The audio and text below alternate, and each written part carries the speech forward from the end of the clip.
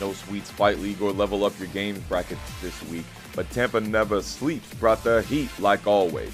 Wizzy brings out his signature execution precise Dragunov, but was unable to defeat Joe Crush in winners finals. He made a valiant losers run, almost resetting the bracket, but Joe Clutch earned his name yet again. And Thursday, we had Paragonline with Jake Man, Trizzy the Rapper, and Shadow 20Z all going undefeated in the ladder format. Trizzy had an absolute nail-biter leading into losers finals, but an explosive trade in favor of Shadow 20Z shook the audience to their cores.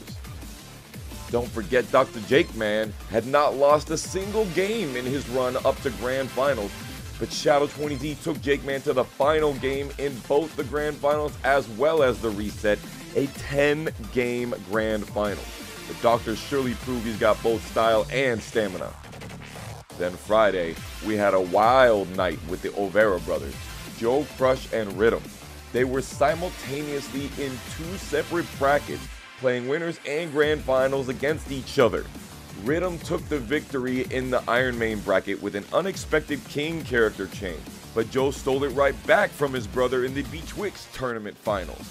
I thought win trading was banned, and we could not talk about this week if we didn't mention the TWT Challenger event Electric Clash in Toronto, Canada. The EU squad came out to play, with Joka and Kira making a very strong showing.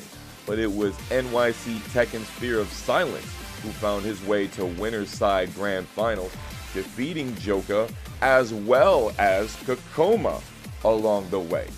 But for all of the amazing clutch plays that he made, and he made a lot of them, he could not hold his own against the evasive, constantly mobile Kakoma from Korea's reactive hop kicks, aggressive movement, and unpredictable timing.